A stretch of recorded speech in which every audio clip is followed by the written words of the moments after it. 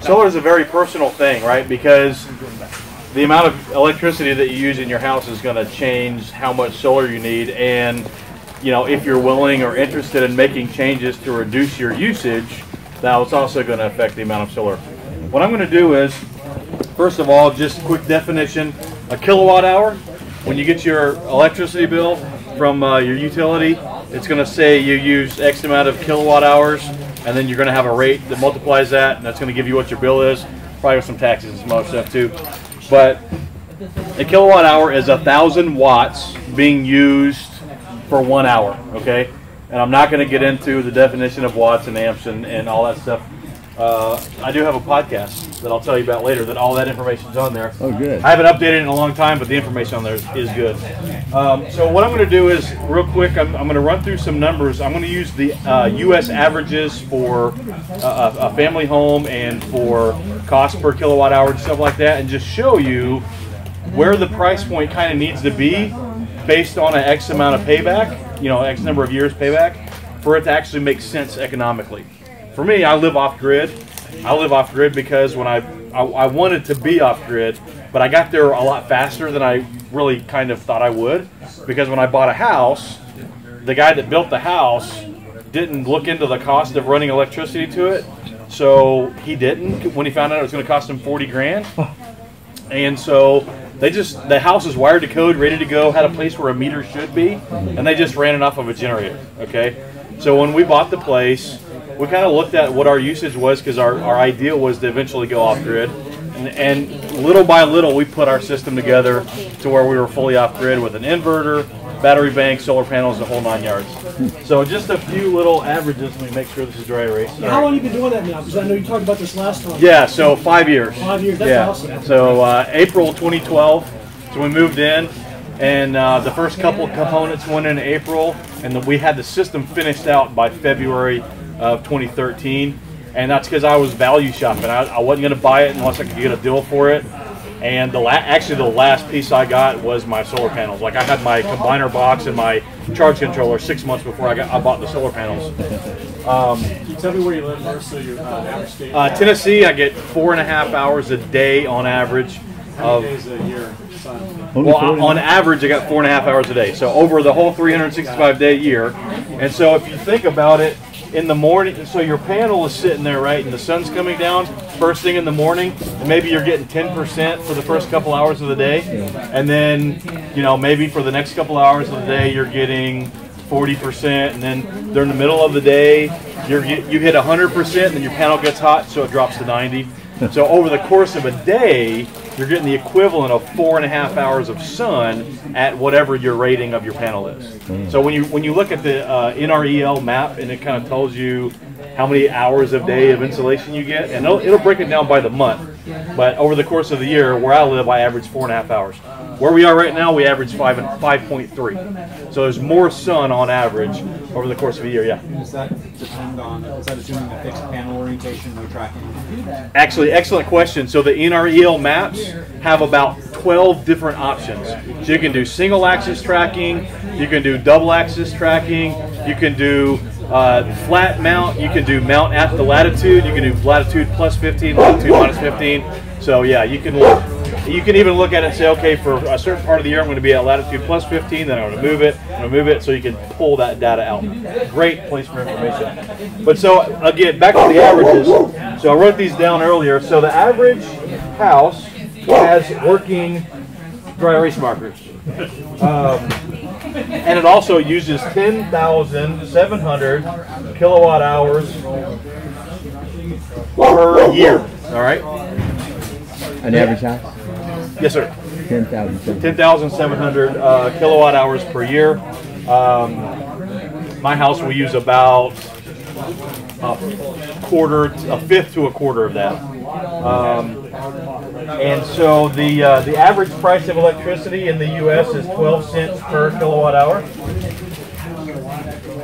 And the average electricity company, and of course this is over the whole U.S., raises the price per kilowatt hour 4% per year. All right, so every year it's going to go up 4%. All right, so that's an important data point to understand because you're thinking about the payback over a longer term. So just quick math. This times that's 1,200 and I'm sorry. Bear with me. 1,284 per year. That's what your average house is going to pay in electricity costs, right? Some people are going to be 3 times that. Some people are going to be half that. But that's the average. All right. Now what I'm going to do is I'm just going to show you at a 4% per year increase in 10 years, using the exact same amount of electricity, is going to cost you $1,827. Wow. That figure above doesn't include taxes. Correct. Right. This is that's your average base because those numbers are going to vary by municipality. I mean, some by months you're 300, some months you're $50, but there's always those damn taxes, right? Right. That's right. So this is what it is in 10. All right. How much was that again? $1,284 a year is the average, and then in 10 years at a 4% per year increase. This doesn't. I'm not taking into account inflation or anything else. That's just what the average utility cranks your rate up every year. Comes to what, 1,800? That, in 10 years, that's 1,827. So over that 10-year period, and just for simple math, I'm going to take 9 years at 1,284, and the 10th year at 1,827. Your cost is going to be $13,000. You're going to be paying $13,383. Right? Doesn't seem like that much money for 10 years of electricity, right? And realistically, it's not. Yeah, you think about what it costs, like what it takes to generate a kilowatt of electricity. That's pretty cheap, and get it to where you are. So this is our 10-year cost. All right. So, and again, like I said, these are average numbers. If you look at, just real quick, an efficient house is going to have a baseline that's going to look like this, and it's going to have a summer peak and a winter peak in usage, right? And this is an inefficient house or a house that's in a very extreme climate. And then an efficient house in a mild climate is going to have a lower baseline, and it's also going to have lower peaks and valleys. So, you may see your electricity bill, you may be using 1,800 kilowatt hours in August and only 900 in December, right? So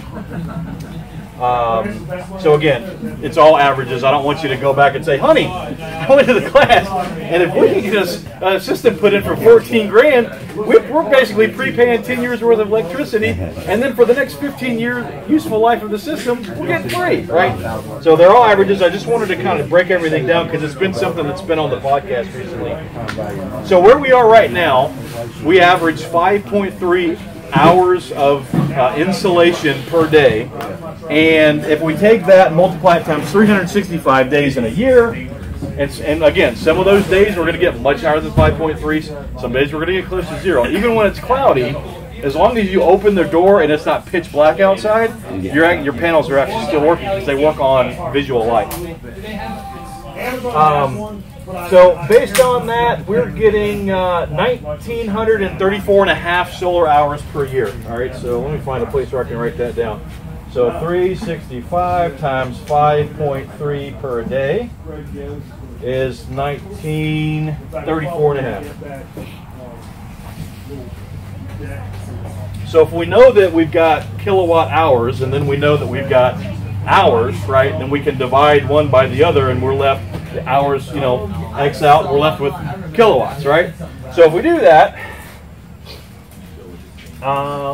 bear with me one second, we need a 5,531 watt installation to get 10,700 kilowatt hours per year.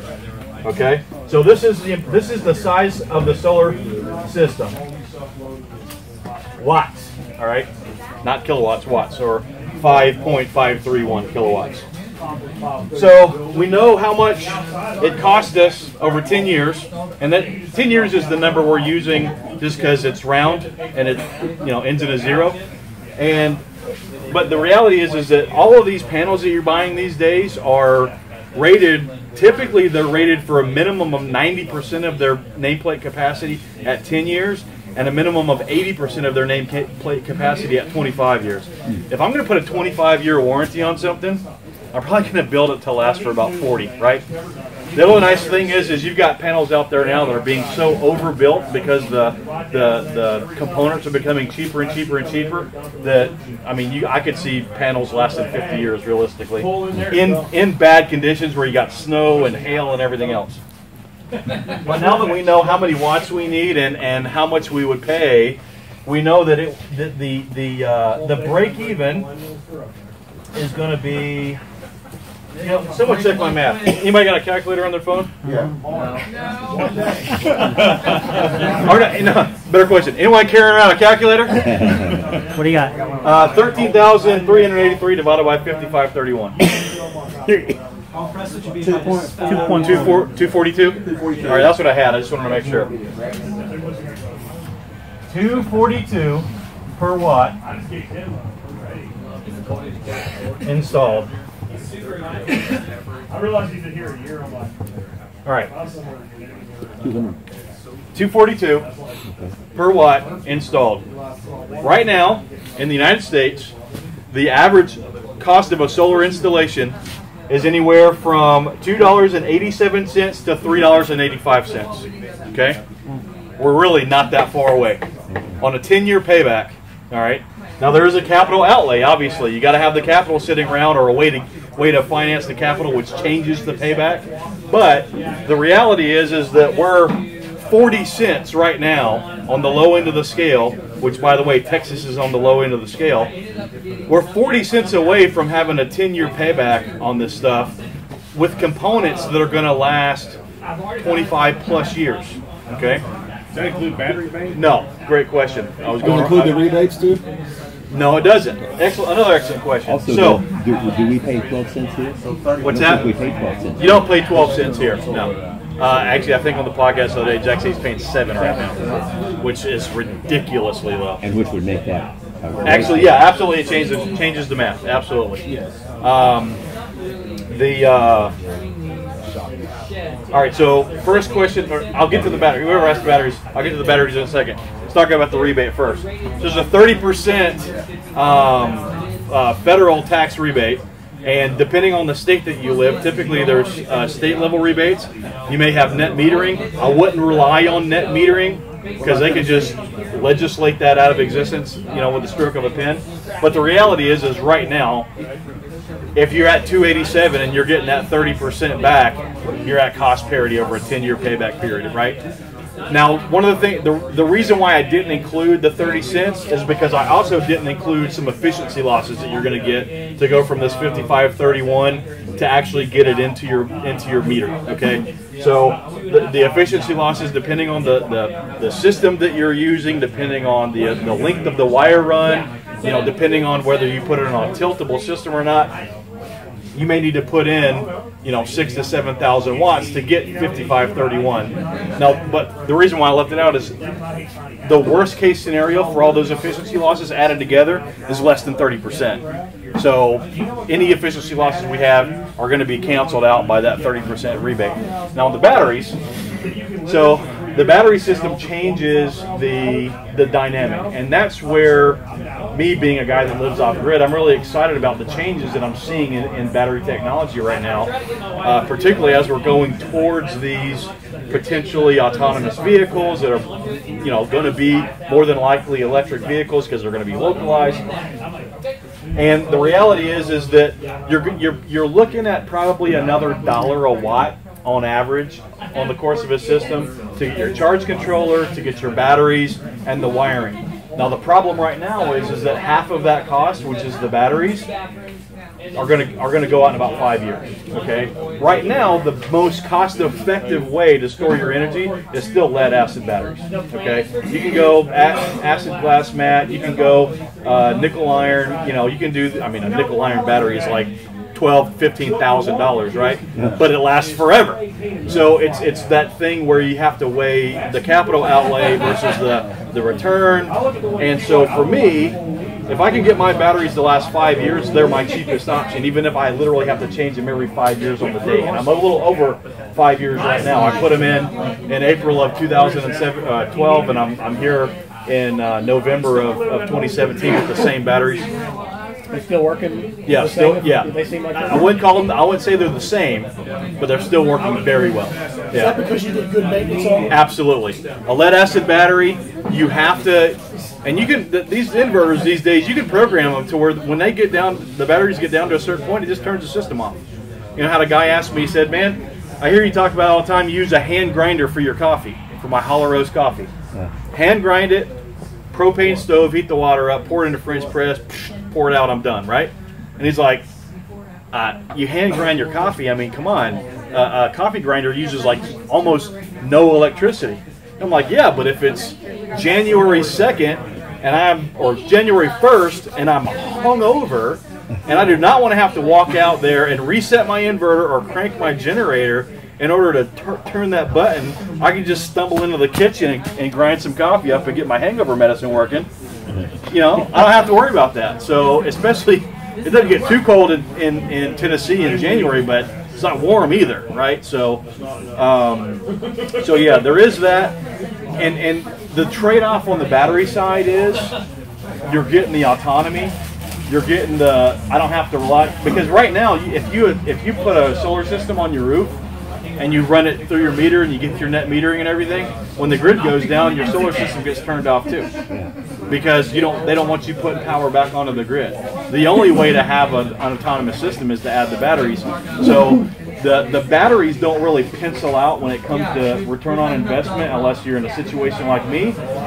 That is investment in peace of mind and investment in the fact that, okay, realistically, this 10,700 kilowatt hours coming from the sun is going to come in to my house at a different time than when I'm going to use it, right? So when I'm around the TV with my wife and kids watching a movie at 8 o'clock at night, I'm not getting anything out of my solar panel. So but I have the batteries. So what battery capacity do you have? What's that? How many amp hours? I have 675 amp hours at 24 volts. And I've got my inverter is it's a Magnum Energy. I've got 220 volt poles coming off of it, so I get 240 at the house. And just because like I said, my house is wired to code. They just forgot to find out about what it was costing to get that run up there. And I've got a well pump that, when it's cold and the water's dense and I'm pushing a 270-foot column of water straight up, it draws nearly 10,000 watts on startup. So what I did is I put in a rainwater harvesting system with grade level storage with a quarter horsepower pump that draws 1/10 of that. You know, so those are the things that I'm doing now that the system's up and working, and over time I'm putting those other redundancies in place and stuff like that. But the main point is just to illustrate the fact that we're not, I mean, in this number right here, oh, I didn't write down. It's 287 to 335. 385. That's installed. So that includes the installer? Yes. So what do you do if you integrated and put it in yourself? Excellent question. Exactly where I was getting ready to go. 30% of that number right there is labor. And another 15 to 25%, depending on where in the country you are, is overhead profit for the company that's putting it in. Right now, you can buy a 275 watt Canadian solar panel for $163, which is 59 cents per watt for the panel. Which you need about 25 of those to get that wattage? Yeah, whatever 5531 divided by 275 is. Anybody got one of those Texas Instruments in their pocket? Right. Yeah, and you know, the reality is that you can get better than this with some technology like tracking systems, even an adjustable mount where you've got 3 different angle options and you go up and change it 3 times a year. You could automate that, couldn't you? What's that? You could automate that, couldn't you? You could automate that. When I put my system in, it wasn't cost effective to put it on a tracking mount. Yeah, the last 2 years, they really... Right. Yeah, when I put mine in, I looked at a tracking mount, and it just wasn't cost effective. The amount of gain I could make up with just buying more panels, and it was cheaper. You know, so That 275 watt panel sells for $163 at altstore.com. That's a hell of a good price. Yeah, and that's a one price. If you buy it by the pallet, it gets cheaper. You get a bunch of buddies together and buy it by the container load. That's 30% of what I paid. Right. I paid my entire system. I paid about $3.83 a watt, and I did all the labor myself, and that was 5 years ago. And now we're at $287, with half of that number being labor, profit, and overhead for the installer. And the 30% tax. Yeah, that number doesn't include, my number I just gave you didn't include the tax rebate, and neither does this. So yeah, I mean it's everything's going in the right direction to where. Is there state level in Tennessee for rebate? What's that? Rebate at state level in Tennessee. There's no rebate at the state level for Tennessee. TVA will write you a $1,000 check once you hook it to the grid, and then they'll pay you 11 cents per kilowatt hour and sell it to idiots for 20 cents per kilowatt hour. Green. Yep, the Green Power Switch program. This is crazy. Yeah, Same electricity. yeah, the exact same everything, like the same line and everything, but you pay 20 cents to pretend like that the Yeah, so actual it makes you electrons that feel come good. into your house came from a green system. Do you know anything about the new tariffs that are going to be coming around to compete against the cheap Chinese solar? That just The one thing I know about it is I don't know if it's actually going to happen. I think it is. Well, they talk. There's still some stock that if you want to get it now, because they still have the old stock. But come whenever, that there's now going to be tariffs on. Would you say what that is again? What's that? What he's talking about? Could you- Yeah, he's talking about tariffs on Canadian solar panel, or not Canadian, Chinese solar panels. Now, the interesting thing, you can actually, at a price per watt basis, you can just about buy them from Europe for the same price per watt as you can buy them from China. The difference is the cost per panel is much higher because those guys have a much lower tolerance for, or they use a different process with much more pure silicone, and their efficiencies per panel are jacked up. I don't think that the tariffs hit the Canadian one. Well, actually, now that I think it's so Canadian solar panels are actually made in China. They own plants in China now. But so I think this is a solar. I'm sorry, I shouldn't even say it. I think it's just for Oregon because Solar Oregon was producing panels, and then they got just screwed over by the imports. And I think the state of Oregon just is not going to do a tariff. The thing I want to really point out is that if you can get into a Facebook group of other people that are doing this and pull your money. I mean, I bought mine by the pallet. Okay, mine are actually Sharp panels. They're made in Memphis, Tennessee, but I got them for the actual panels themselves were about $1.80 a watt is what I paid for them, which was a great price in 2012 for U.S. made solar panels. But I got that good rate because I bought a pallet full from a liquidation warehouse. How big does it take to get 100 watts out of it? What's that? One panel do 100 watts, or one panel do 150? Yeah, no, each one of my panels is 285 watts, and they're about that by that.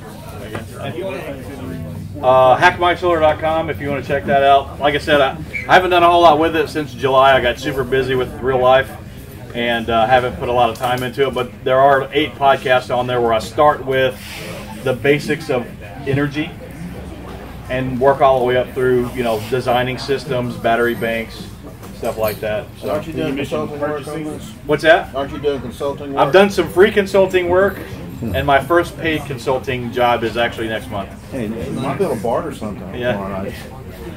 I actually tried to barter that at the last one, and I had one taker, and every time I call him, he's like, man, I'm not ready yet. Dude. So, What was the name of the company? You got the goods though, didn't you? it's Canadian Solar, but the best price I found from was at ALT, the letter E, store. Alt E, like alternative electricity. Alt E store. Would you be afraid to buy Chinese panels? Hell no.